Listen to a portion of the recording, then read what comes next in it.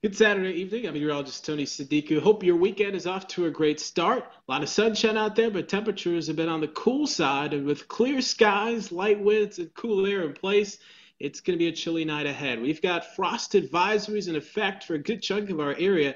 That includes Charlotte. North of I-40, we've got a freeze warning where temperatures could be dipping into the low 30s. I want to show you those forecast lows heading into tonight. Upper 30s in Charlotte, near freezing. I-40 North. Mother's Day forecast, once we get through the chill, will feature sunshine and warmer temperatures than Saturday, close to 70.